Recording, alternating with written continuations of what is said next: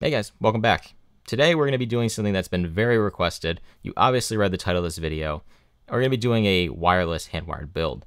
Now, this video is going to be very different than everything else I've done on my channel so far in the sense that I'm doing it in a non-scripted, more candid format, and this will probably be how I'm doing build videos going forward.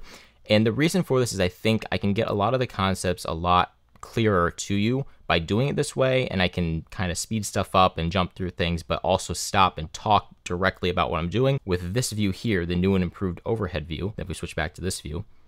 So yeah, I think it's probably a good way of doing this. With that said, this video isn't going to cover so much the code side of things because I think that's better suited to its own video, so in a few weeks I'll have a video coming out on that.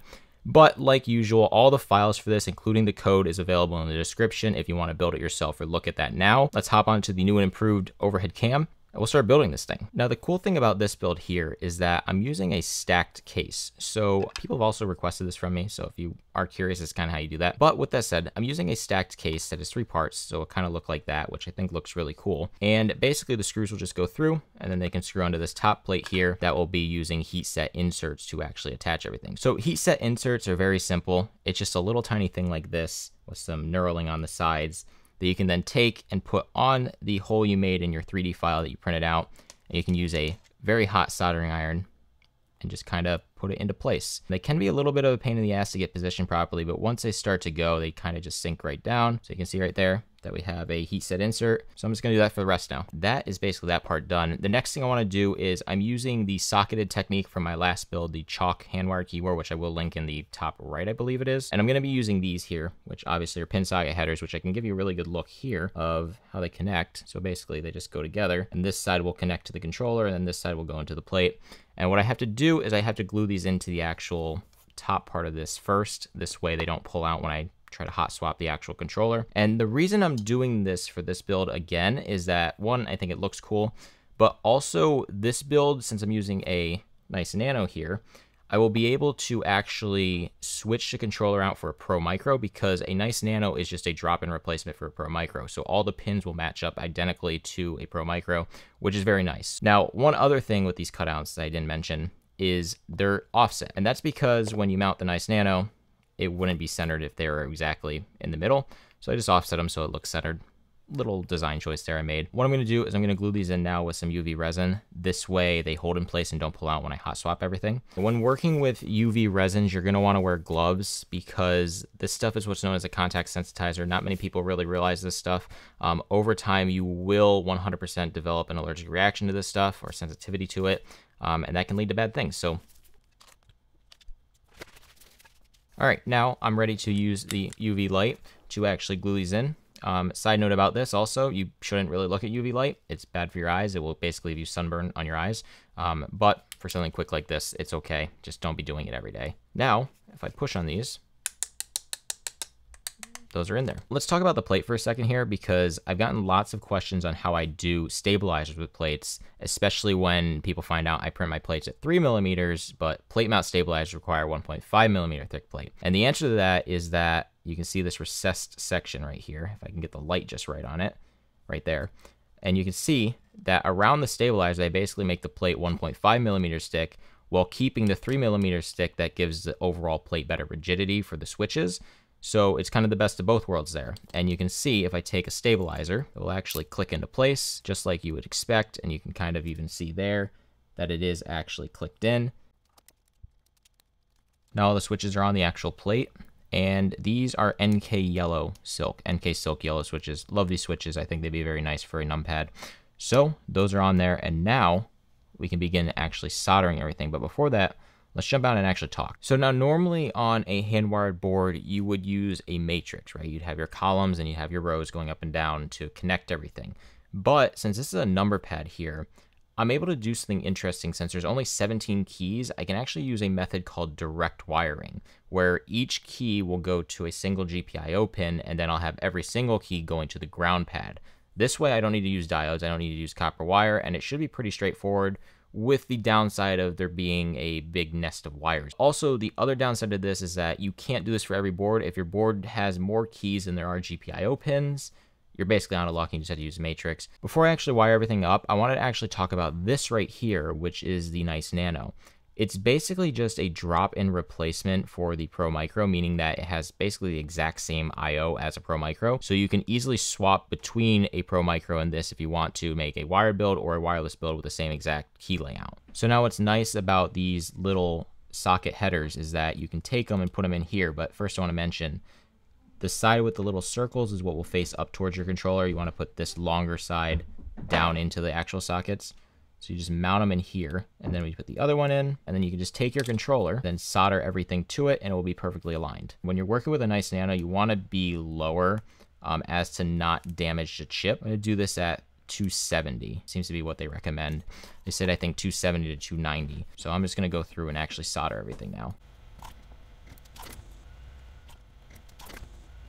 So when you remove these, you want to be very careful to not bend the pins. So what I like to do is take something like a screwdriver. This is kind of safe for one of these controllers because underneath there isn't any controls or anything, any little things soldered on. But if your controller does have stuff on the bottom, this is probably not the proper way to do this. But with this one, I'll just kind of take it, I'll gently lever it up there. And then on this other side, I'll make sure not to hit the USB-C port. Just gently lever it up there again. And then just kind of go back and forth on both sides until I get it high enough to where I can just kind of lift it out like that. There is our controller. You can see the pins are actually on it just like that. And then you can just take it and push it right back down to actually mount it. And when you put it down, you want to just go like that. That's how you socket a controller. So I'm now ready to start wiring everything up. And what I want to mention here is that I'm just going to be using cable from a VGA cable. All I want to do with this is I have to read off my schematic that I already built on the firmware and just match each one of these pins. It doesn't really matter which one to the pins on here. And then I'm going to use a piece of copper wire to mount everything else, every other pin to the actual ground point. So this will probably take a little while. This is the longest part of this entire build, but once this is done, the board is basically complete. I just mount the battery, which I don't know where I put that. I'll have to find that. But I mount the battery and then connect it over Bluetooth, and I have a wireless numpad. I am going to take each one of these wires like so.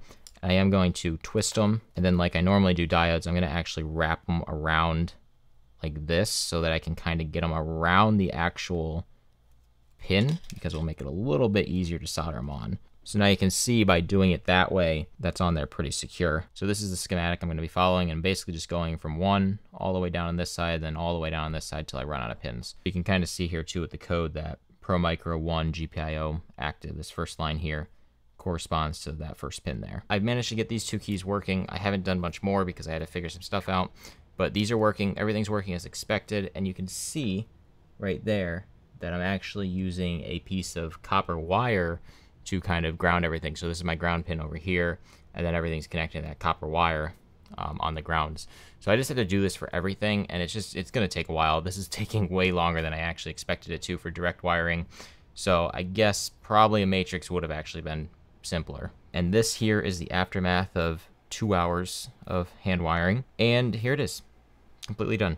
So you're probably noticing something. There's a lot of cables here. Obviously it's a hand wired direct board, but the interesting thing that I realized while doing this is that I probably could have skipped on basically half of these wires by just connecting all the secondary pins to ground through the use of like a regular column. So if like took this and connected them all, probably would have worked better. But I think it looks cool like this. It looks like interesting. Now I just have to assemble it. All right, so I just spent the last, I don't know, 15 minutes screwing screws into this thing. But here is the battery I'm going to be using. It's 100 mAh. Should give me, I think, like 3 weeks of charge maybe. I don't really know exactly, but it's the reason I'm using this one is because if I put the controller on here, like so, you'll see with this battery, it slides right underneath. So you can hide it underneath the thing there. All I have to do, solder positive to positive, negative to negative. Very simple, and then the build is done. So the last thing we have to do now is add my keycaps. I don't know what these keycaps are exactly, but we'll add them, and they should look good.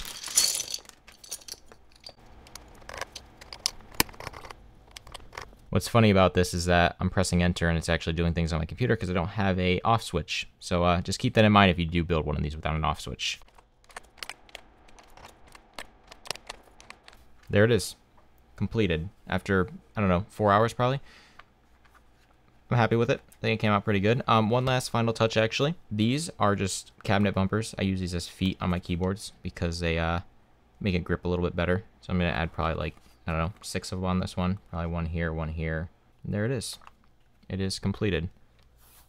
there it is. I'm pretty happy with that. So I don't know what I think of this new format for this video. I don't really know how I'm going to edit this either because it's a lot of footage I just shot. But I think this is probably a better way to do builds on my channel. Just kind of talk about what exactly I'm doing so you guys can get some information on it. But with that said, if you guys did enjoy this video, you know, hit the subscribe button, hit the like button, do all those things. I can't think right now. My brain's fried from fumes still. Whenever I solder, I get fried from this stuff. But yeah, that is the ScottoNum, and it's complete now. So another video coming out very soon on the actual code that's powering this. It's very simple. I do want to remind you again, I don't remember if I reminded you or not before, but there is a link in the description for the actual code to this board that you can take a look at along with all the STLs and stuff if you want to build it yourself. But with that said, I hope you enjoyed this, and I'll see you next time.